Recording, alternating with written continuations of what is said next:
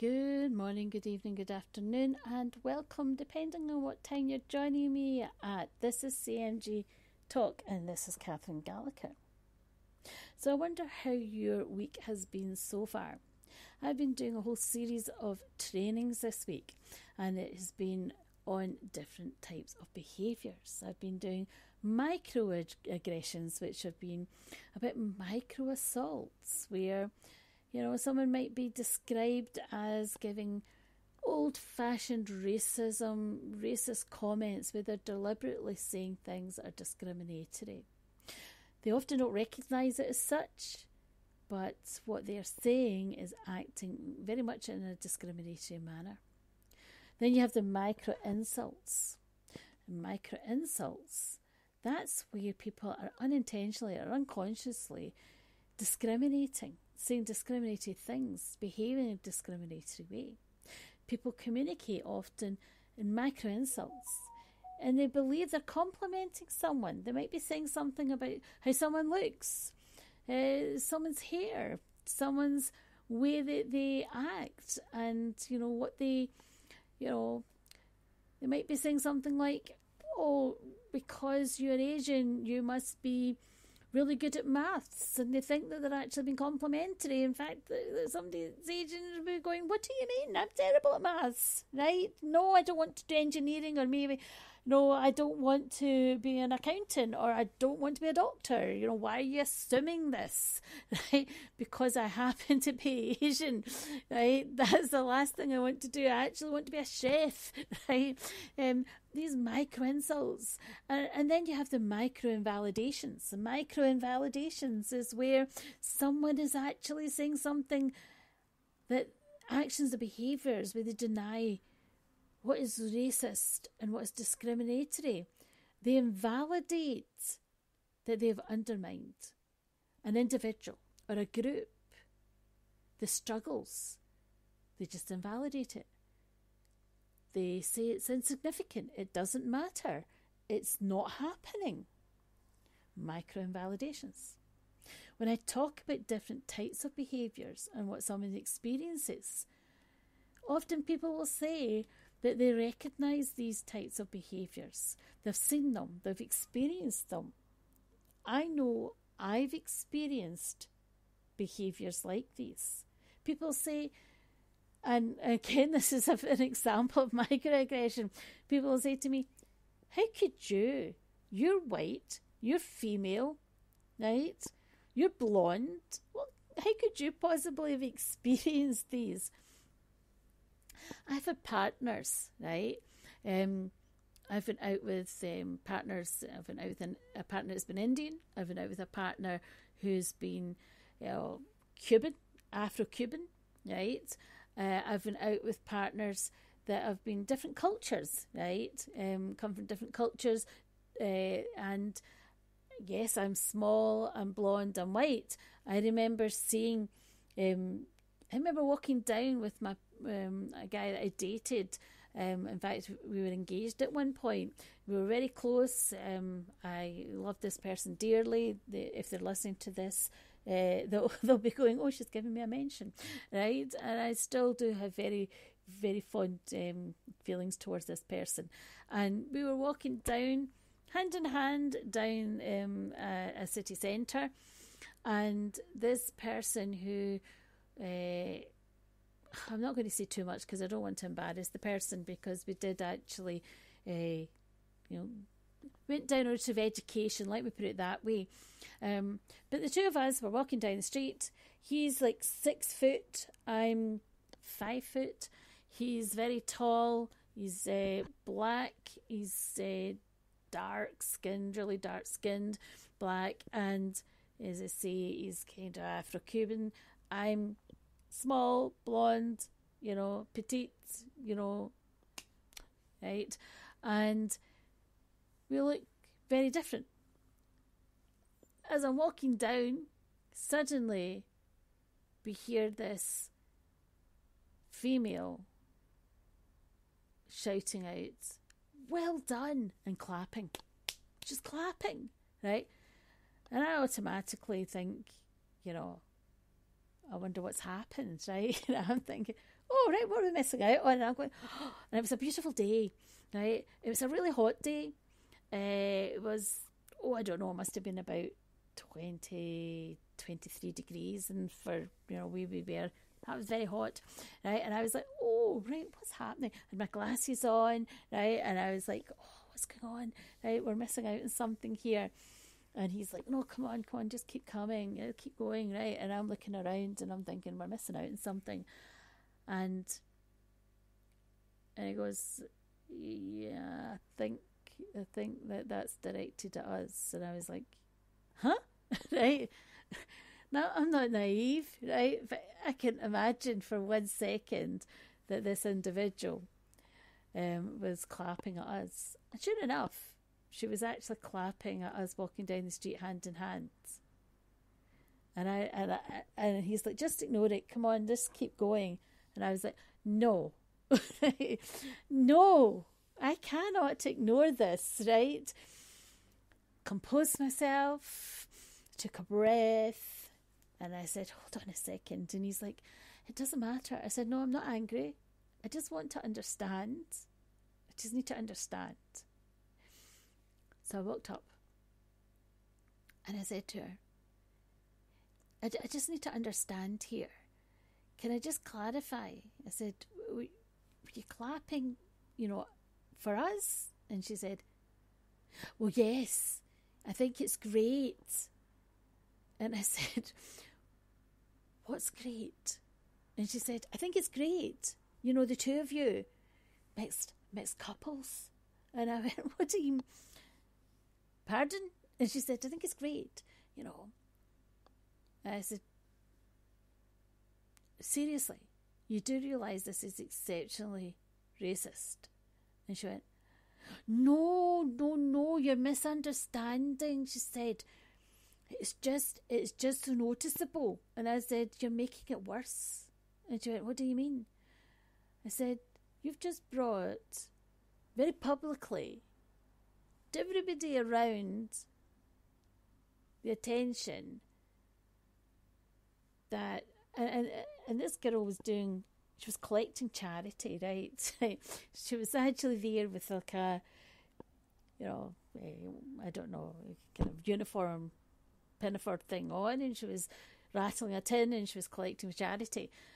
And I said, you do realise that what you've just done is completely inappropriate. I said, and I'm embarrassed for you. You've just embarrassed the man that I'm with, who I care about deeply. I said, and I'm not sure whether, are you congratulating him for going out with me? Are you congratulating me for going out with him? Are you congratulating both of us for going out with each other? and she just looked at me and she went, I said, because quite honestly, I said, no. Doesn't matter how you try to explain this. I said, it's just not okay. And she just looked, she stopped and she said, I haven't really thought about it that much. She said, but now you put it that way. She said, maybe it's not okay. I said, maybe? You think? And she stopped and she looked at me. The next thing you see is the supervisor running over. And he goes, did I just see something? Did I hear that right? Did I just see that right? And I said, listen, the only reason why I've stopped, I said, is because I can't walk past something like that. I said, because it was so public, it was so noticeable. I said, and people around were kind of like, people were gasping. I said, and if I'd walked past it, I'd have been telling the man that I'm with, that I care about deeply, I'd be telling him that it's okay. I said, it's not okay.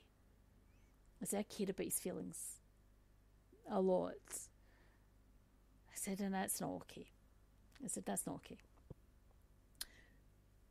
The next thing I hear is the supervisor going, yeah, we can't endorse that. That's not accepted, and we're not having people coming out representing our organisation.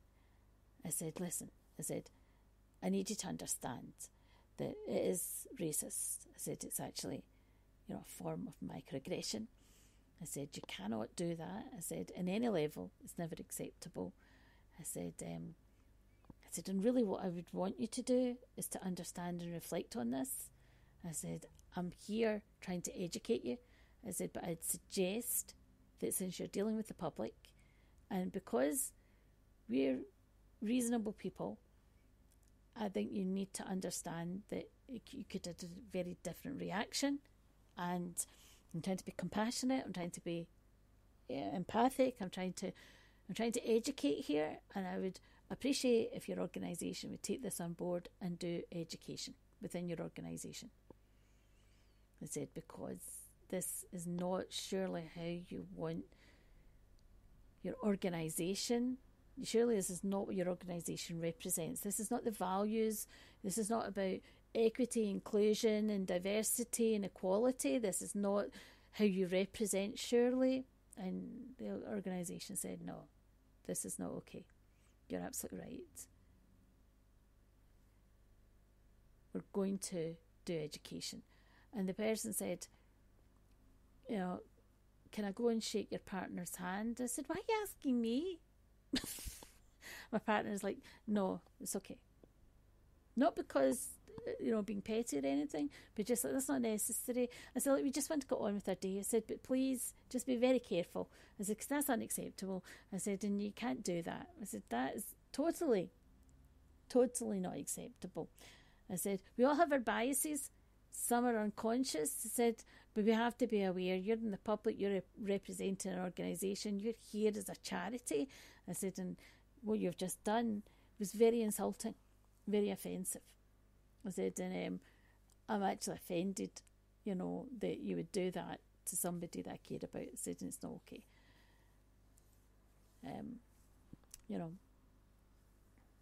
they were like, can we take your information? Can we take your details? I said, that's not necessary. I said, if it's been learned and it's going to be learned from, you're going to educate. I said, that's all I need. I said, but, I said, for me, it's not necessary. I said, but you want to actually talk to the person that you've actually insulted. My partner was like, yeah, that's fine. It's okay, no problem. If that's what you're doing, you're educating, that's fine. No hard feelings. Shook their hands, moved on, was very gracious about it. And then he said to me, you realise that happens all the time? And I said, yeah, but not in my watch. Every time something like that happened, I'd go, no. I remember sitting at a table, and this white man came and sat beside us and said, you could do better. And I said, yeah, I could do better. That's why I'm with him. That's why I'm not with you. I said, can you leave our table? You don't have a seat at the table, right? This is a table for two, and it's not for you. You need to leave now. He looked at me. He went, huh? I said, yes, goodbye. Apparently, like, what you like? No, totally unacceptable, right? Treat people with dignity and respect. Include people, see people as they are, for who they are, Microaggressive behaviour, right? If you treat people, and if you do it with a smile and with empathy and compassion and education, that's my preference, right? People know that I try to use humour a lot, not to undermine and not to take away the seriousness of something, but people are more likely to engage with you. But if it comes to it and I have to, I'll be like, no, right? But behaviours can be very harmful, can be very toxic and exceptionally hurtful. And often when we are in a situation, whether it's at work, whether it's at home, whether it's with family, we often hear people say things and do things, and they can be exceptionally painful and hurtful. Aggressive behaviours, microaggressive behaviours take all types of forms. Responding effectively, paraphrasing back, understand, I think I heard you say this, ask, is that what I heard? The impact in that has made me feel, or my partner, has just told me that this is what they felt. you know. The reason why I spoke up was because it wasn't their first language and they didn't quite understand or know how to convey it. So they said, would you mind? And I said, no problem. You know? The impact on how it feels, how it is felt, the stereotype, you know, the fact that people use stereotypes, the fact that people say things can be exceptionally difficult and very difficult and painful. When somebody says that what we have done, how we've said things, the way that we've behaved, it's important to step back, not get defensive, not deny it, listen, open ourselves up and say,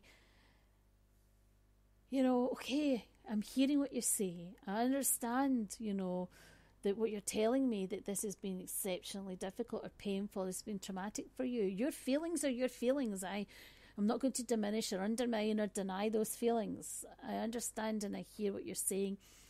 And, you know, we would like to think that we would never, as a human being, want to intentionally cause another person harm. So not to get defensive is really important. Acknowledge and recognise the unconscious bias that's been displayed, that we've had. Reflect on the hurt and the words that you've caused the hurt. So when we listen, actively listen, we acknowledge, I'm hearing what you're saying, I understand where you're coming from. Apologise. If you're going to apologise, mean it. Don't do the sorry, not sorry. Some people say, yeah, right, okay, sorry, whatever. It's not a true apology. And then move forward. When we've owned it, taken ownership and accountability, and we've been genuinely sorry, don't hold grudges, because that just is toxic and harmful and it's unhelpful. It's being proactive.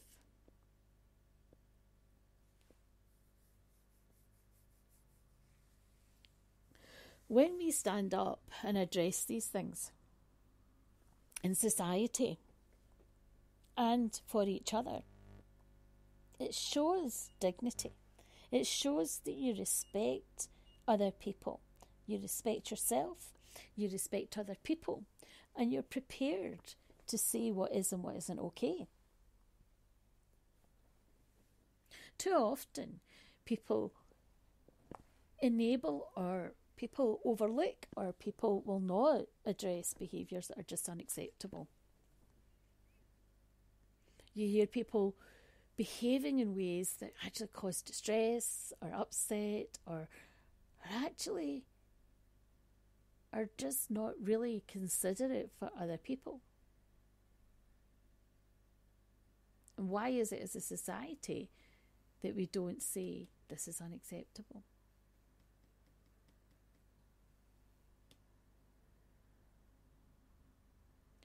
But education, training, being able to discuss it, and if we can't do it, and if we do find it's really causing us alarm and distress, then it's important to get an authority, to have support, to have it backed up, and to get an intervention. Never put yourself in harm's way. Never escalate. Never put yourself in a situation where you don't feel safe. And within our workplace environment, it's really important that there's diversity. It's really important that CVs are anonymised and that the talent that is acquired, is about ensuring that interview panels are diverse and that, you're selecting people for their skills and their abilities, and that you recognise the microaggressive behaviours straight away and you eliminate them. We all want to feel that we get the affirmations, we get the validations, that we recognise for what we do.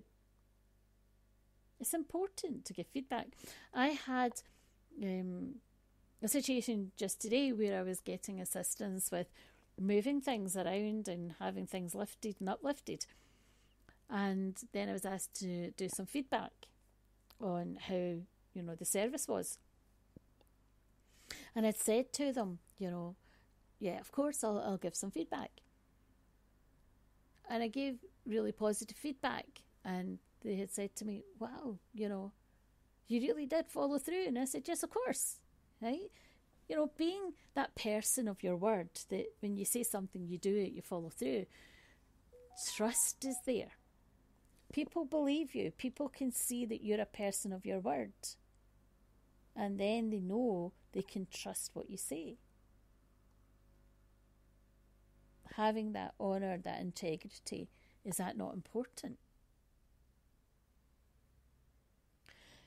It's the caring, it's the active listening, it's the acknowledgement and giving praise, being generous.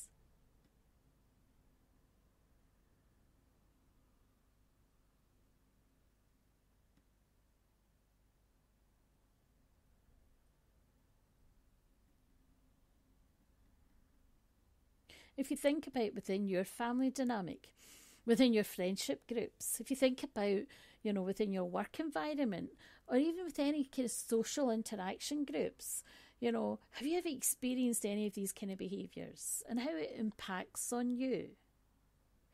How do you manage these types of behaviours? Do you address them? Do you draw boundaries? Do you let people know right up front, straight away, rather than harbouring and holding on and letting things build up?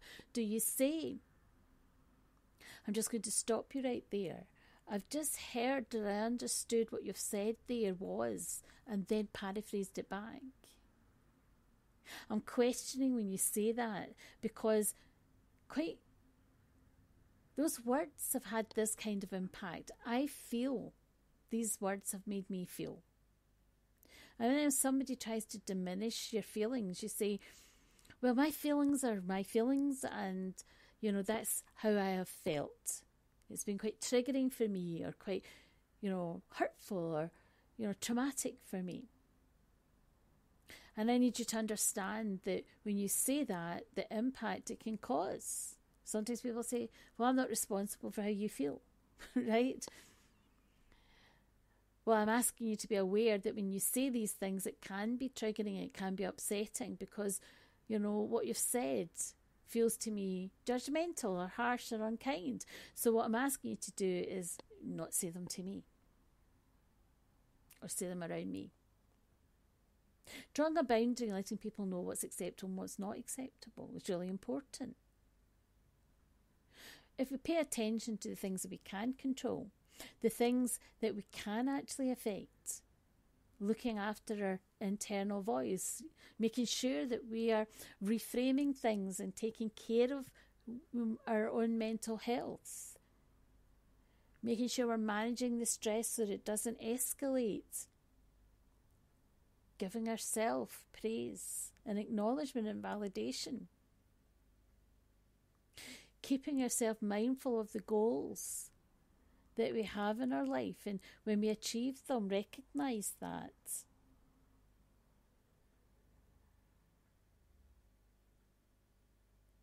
We know that if we stay healthy within our mind, we know that if we recognise behaviours that are unhealthy, stereotype type behaviours that we might have or that others might have, and how to address these, it can actually help us on our way.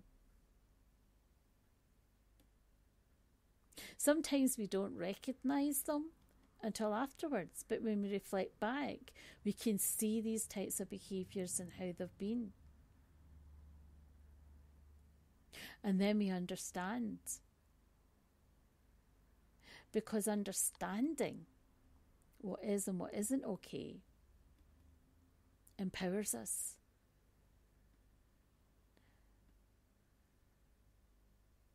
And that's what it's all about. It's all about making sure that we are mindful of what works, what doesn't work for us, the types of behaviours that are good for us, the types of behaviours that we recognise that are healthy and productive. We all have types of biases. being aware of those biases are really important.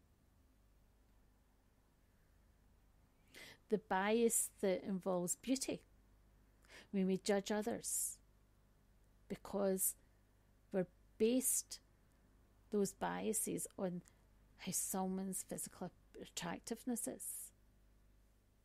We might have a bias where we have an affinity. Unintentionally, we favour someone who might share the same kind of qualities as us, and we're biased towards that. We might have the horn effect, where we focus on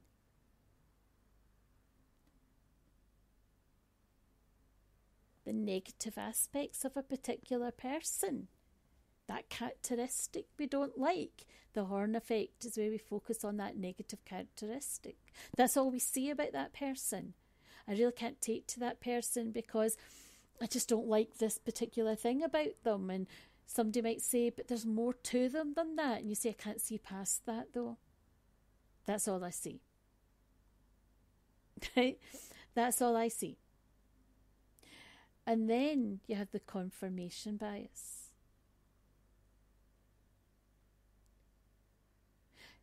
Evidence. You seek the evidence to back up opinions because you're looking for confirmation of that initial assessment to make sure it's correct. Confirmation bias. We also have the conformity bias.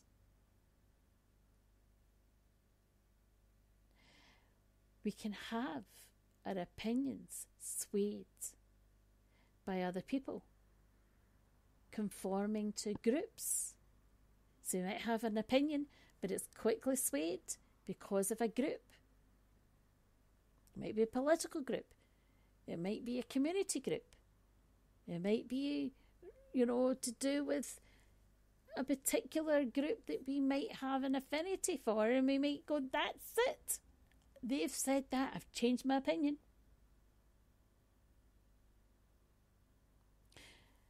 And we have the attribution bias. That's where we're looking at perceptions of the actions that others have. Standard perceptions.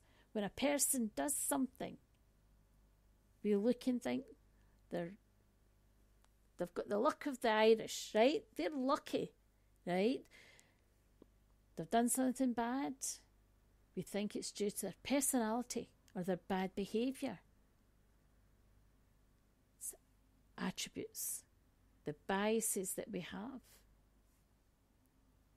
And we also have the halo effect. That's in opposition to the horn effect, because the halo effect is we focus on one particular great feature about that person and that's all we see, right? The halo effect. And of course we have gender bias as well, don't we? The biases that we have, conscious of our belief systems. If we're aware of common phrases that might be inappropriate, if you use neutral language in how we correspond and talk and communicate, if we stand up and speak up and we talk about biases when we see them and recognise them so that they become the things that people challenge. And we're more about talking about these things, opening up about these things, seeing them and recognising and acknowledging when things are okay, when they're not, when behaviours are okay and when they're not.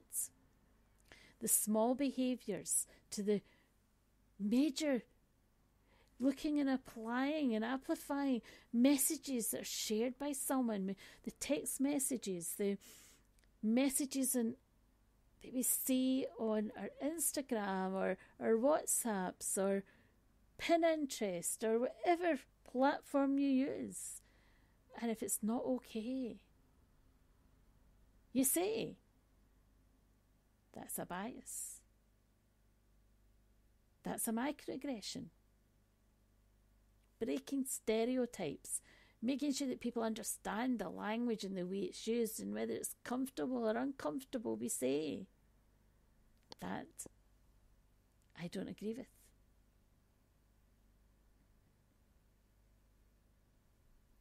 When we talk up and speak up, we might get people who are not happy with their behaviours being challenged. But inside there might be a pause for reflection. They might then stop and think. People take shortcuts. People, filter. They filter out information. Our brain does that. We get so much information coming to us that we often filter out information, make and jump to conclusions and assumptions. But it can be really unhelpful because a lot of the information and conclusions we come to are not accurate.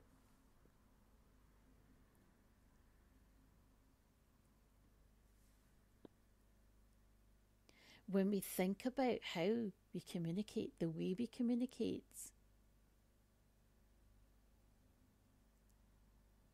it could be confusing. The lack of the meaning is confusing. The signals that we make, miscommunication. We lose the chance because we jump to conclusions. We miss out some important information. We don't see everything.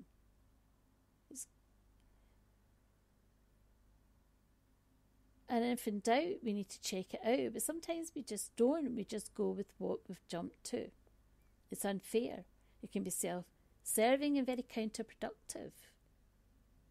And often our memory reinforces. We know that our memory can reinforce information, but it's not necessarily the account that someone else will give. It's just what we've come to conclusion.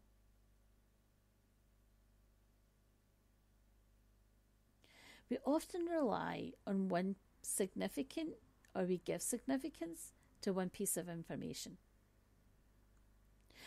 Often it's the information we receive initially that we pay so much attention to, and we often will anchor and put decision-making power onto that.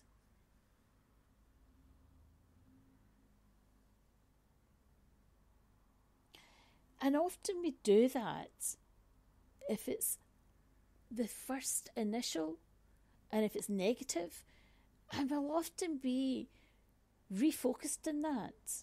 We'll stack it.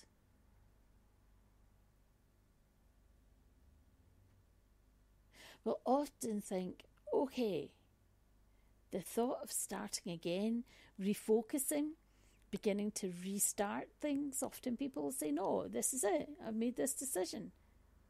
It's a preconceived thing. I'm doing it. It's an initial negative experience. I'm prepared to focus.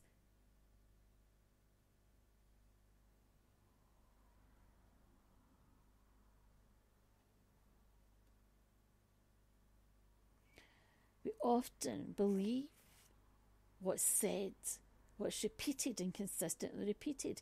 If it's said long enough and often enough, it must be true. That cascading availability, the cascade availability. If you say it often enough, you say it long enough and often enough, it must be true. Why? Not necessarily. How do you know if it's factual? If in doubt, check it out. Jumping on a bandwagon effect where people just jump on it because, well, it's what the groups say. Everybody's going there. It's the herd effect, isn't it? People jump on it.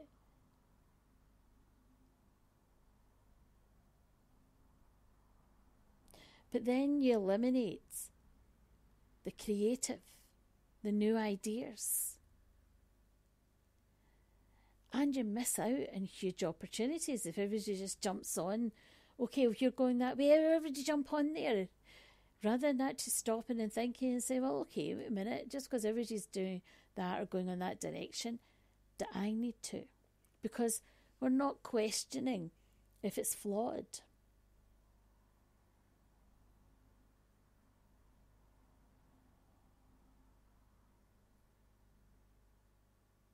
And then we have to question.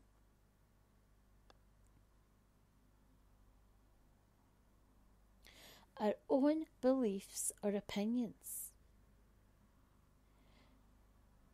We'll ignore relevant information if it conflicts with our own beliefs or opinions. It's almost impossible to change your mind, even when you have proof, if it goes against your beliefs, your opinions,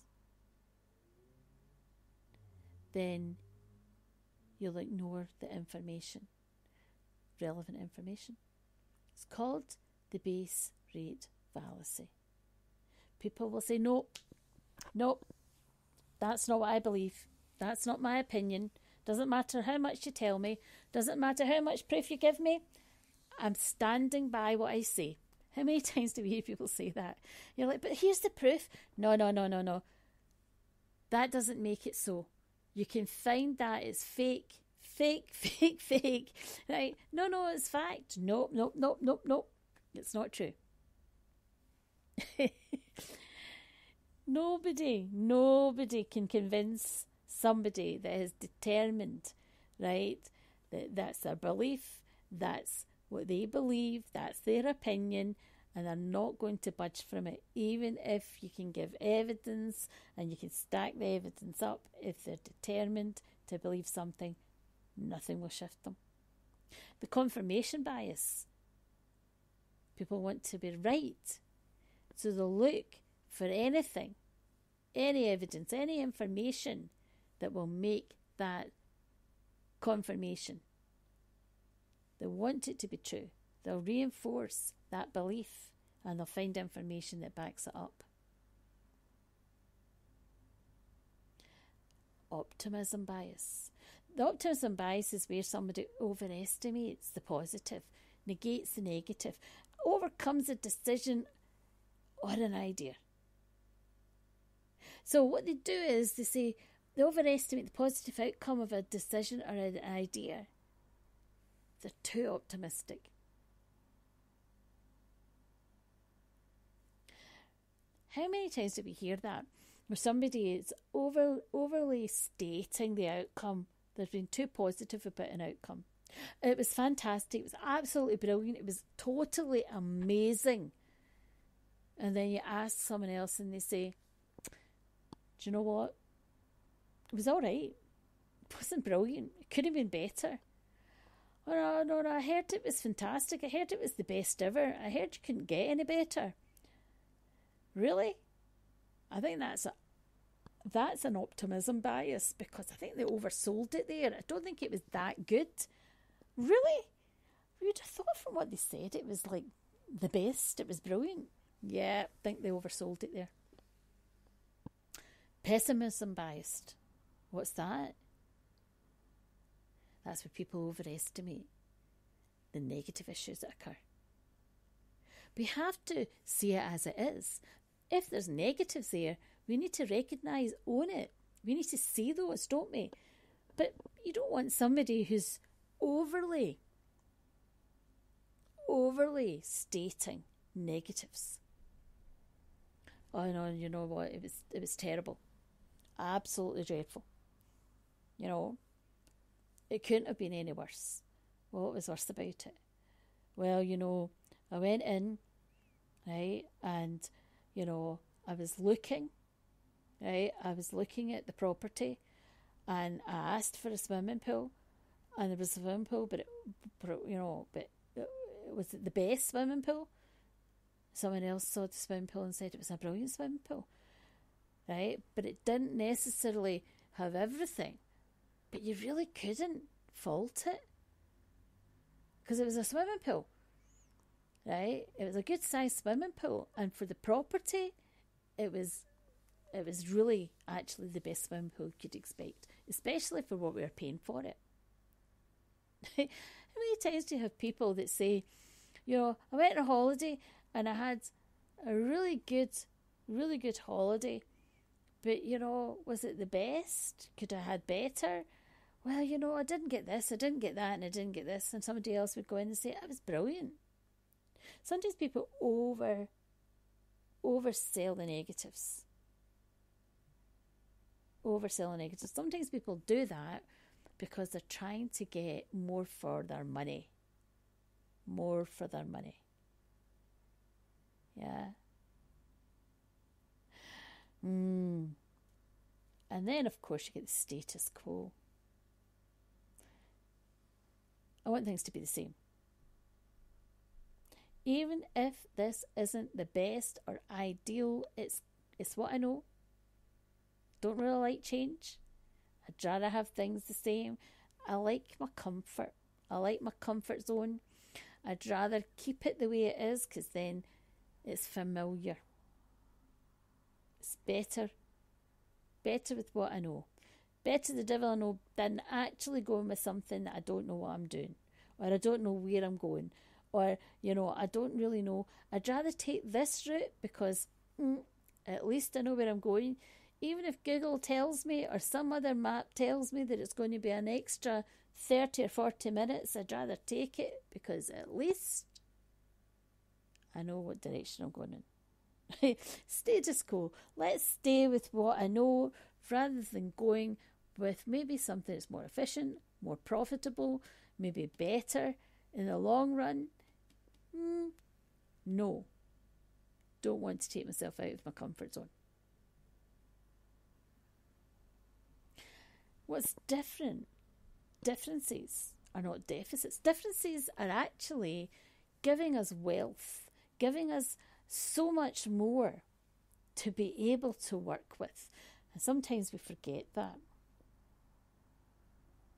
And if we acknowledge behaviours, acknowledge our attitudes, we're open to change, and we come from a respectful place, and prepared to reach out to each other with dignity, with respect, and having a way of looking at what we have in common, shared experiences, being able to see the differences that we might have, but seeing those as an opportunity to learn, to grow, and to be able to share our uniqueness as well as looking for common ground. Because we're all different. Every single one of us is different to another person. Yeah? If I travel the world, where I go, I will be seen as different, right? I will have an accent. I will be seen as different, right? I will have a different culture. I will be seen as a different person. Just as when people come to where I am. It's about being open and understanding and being respectful to where you are, to who you're with, and understanding that every single person has basic needs. We want to have water, to have food, to have shelter. We all want to feel we belong. And we need to feel that we have a warmth and a closeness. And then we start growing.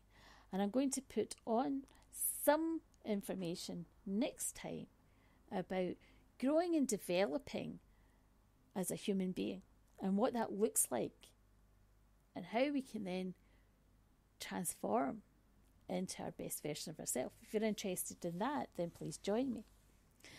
I'm always interested to hear what kind of topics you would like me to talk about. I was asked to drop on about different types of behaviours and challenging behaviours to do with what was topical just now. And because there's been a lot coverage at the moment to do with types of behaviours in culture and racism and gender and age and all types of biases, I thought I would drop this on. We all have our thoughts and our ideas, and this is just something that just generally covers. It's not an in-depth cover, and obviously different people have different ways of covering this and different ways of looking at it and viewing it. I thought I would put on this as a very much a beginning introduction. hopefully you'll find it of interest, and you'll find that looking at different terminologies and understanding what they mean, and some experiences that I've had. Often when I talk to people about some of the experiences I've had, they often are like, oh, right, okay, because people do make assumptions, right, because of who you are, as an individual. They often think, well, you won't know, and then when you talk, they go, all right, okay, well, it's a different perspective, but my experiences for me are just as real. They're just in a different way, in a different experience. So, hopefully you have found this of help and of interest, and you have enjoyed it. Please feel free to message me anytime at stepupcmg@xln.co.uk.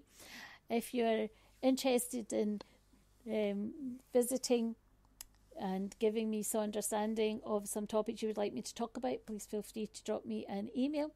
Other than that, please remember to follow me so you don't miss out on any of my episodes. Remember to like, share and download so that the channel understands that the episodes are being listened to. Right? And also I then get an understanding of what episodes you are particularly listening to and enjoying. And it's great to see that there are more people from different countries that are also coming on and listening and joining me too. And remember that I always am interested to hear your ideas and thoughts.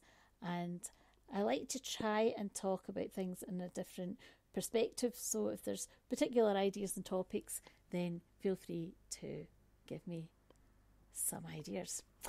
Okay, take good care. Have a good evening, and let's talk soon. Thanks for joining me. Until next time.